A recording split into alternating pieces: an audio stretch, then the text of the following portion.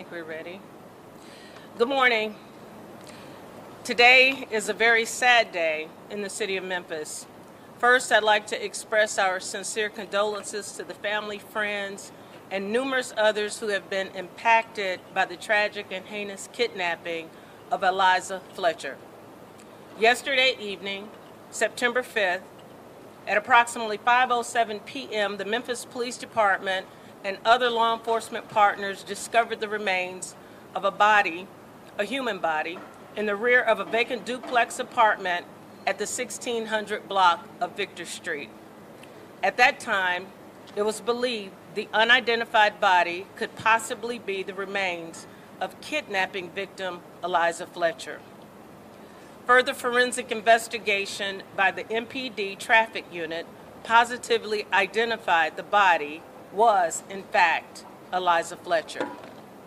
This finding marked the culmination of a 4-day intensive investigation incorporating a robust search and rescue effort and the timely arrest of suspect Cleotha Abston on September 3rd, the day following the kidnapping.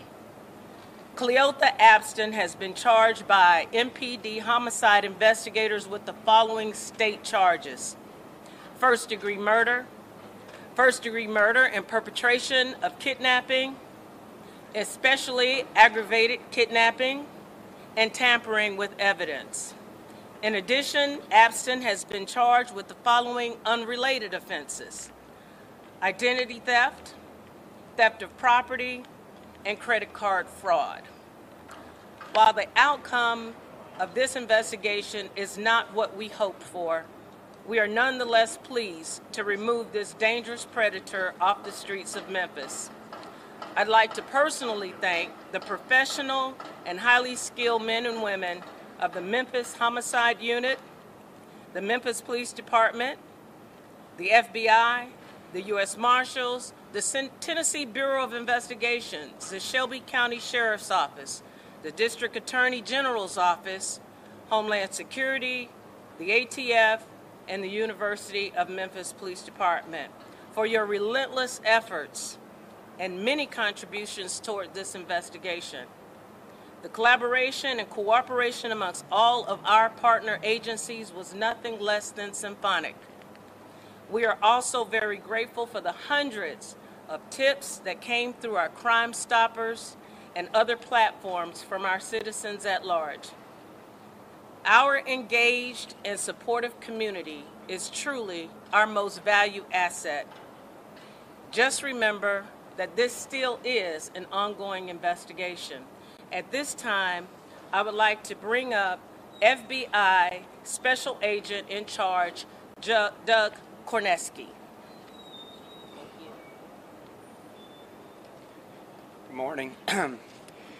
First and foremost, on behalf of the FBI, I want to extend the extreme sympathy and condolences of our office to the family and friends of Eliza. While most of us did not know her prior to this tragedy, through the course of the recent investigation, we got a small glimmer into the light that she was to her family and friends and community. Next, I just want to commend the immense collaborative efforts of the local, state, and federal law enforcement during this investigation. As the family knows, every possible resource that we had as a law enforcement community, to include the FBI, was brought to bear to both find Eliza and her perpetrator and hold him accountable. And just simply lastly, I just want to thank the community for their support during this investigation, the many tips and leads that we received. We are a member of this community as well, and this situation, this tragedy, impacts us deeply as well. So with that, I just again want to thank the community. Next, I will be followed by the Acting Assistant Special Agent in Charge, Ollie Roberts from ATF.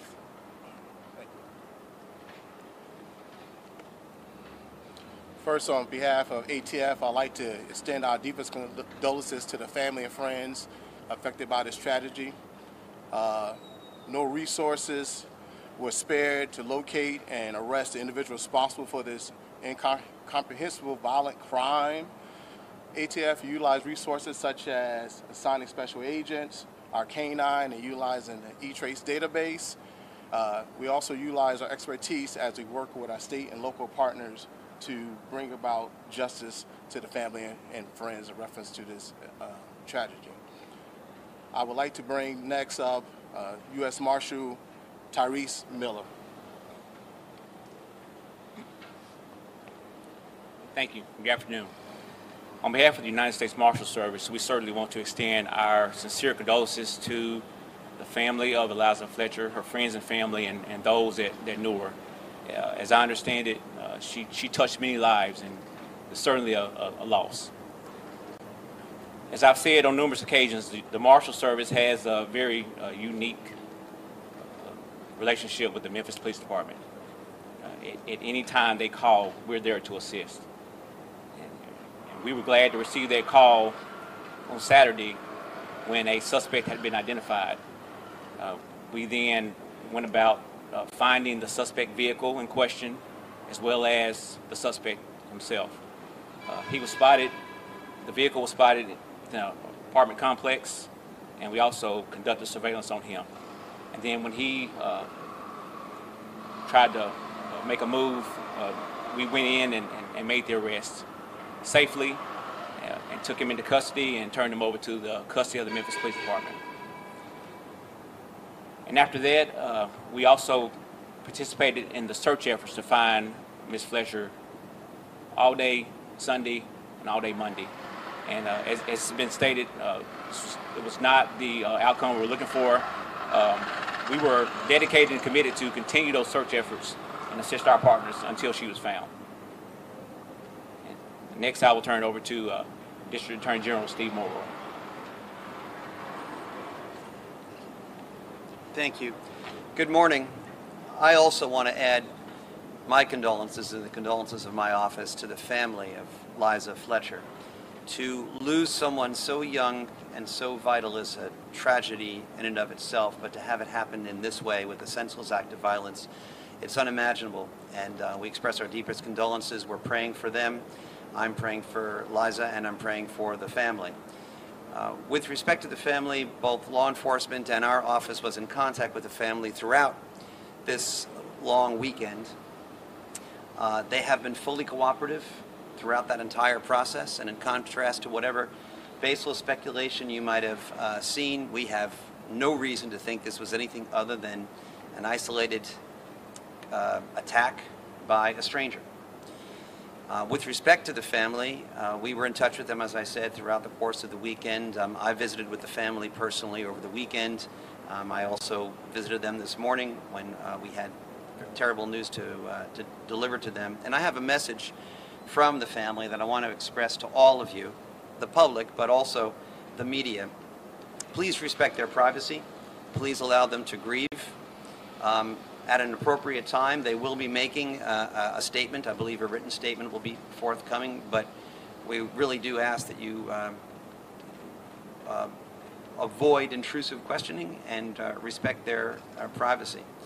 I also want to take this opportunity to commend all of law enforcement, the people behind me and all the agencies they represent. I had the opportunity to go to the command center over the course of the weekend, and I saw with my own eyes the seamless cooperation among all of them. Chief Davis referred to it a moment ago as symphonic. I think that's an entirely appropriate adjective. I watched myself how they cooperated, and I was very impressed with the speed with which they developed leads, the speed with which they turned around test results, the diligence with which they coordinated the search efforts.